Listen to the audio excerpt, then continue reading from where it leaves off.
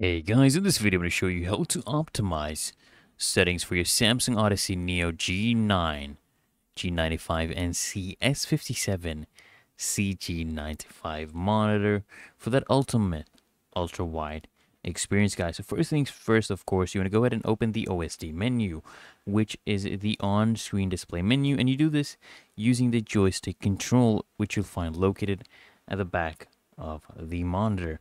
And then what you need to do is you need to navigate to picture settings, and you need to choose custom mode for manual adjustments, or you can choose game mode for that enhanced gaming performance. Okay, and then you need to, of course, adjust your brightness and contrast.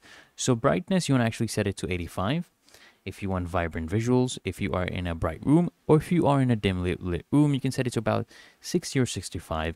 And contrast, you want to set this to 80 for that optimal depth.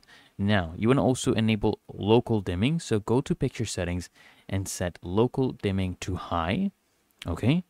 And this will give you improved dynamic range and, those deeper blacks, okay?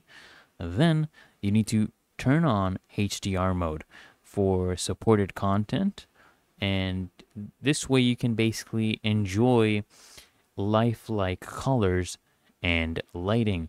And in the game settings, you also want to go ahead and do this, okay? Go ahead and set the black equalizer to 13. This will give you enhanced visibility in darker scenes.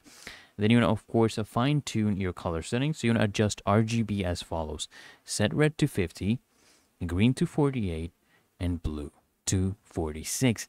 Then you want to go ahead and set gamma and sharpness. So gamma, you want to put this to mode 2, and sharpness, you want to set this to 60 for those crisp visuals. And then in your system settings, this is what you want to do, guys. You're going to configure the refresh rate to 240 hertz for fluid performance, okay? And then you're going to go ahead and turn on FreeSync Premium Pro if you are using AMD, or G-Sync if you are using NVIDIA. Go ahead, and this will give you a tier-free gaming experience. And then, of course, you want to go ahead and also enable Eye Saver mode for extended viewing without strain, okay? This will give you reduced blue light. And then, of course, you want to go ahead and save your settings, exit the menu, and you can go ahead and test the settings with your favorite game or media. So I hope this guide was of value to you guys. If it was, consider smashing that like button, as well as subscribing to Find Your Solutions, and I'll see you in the next one.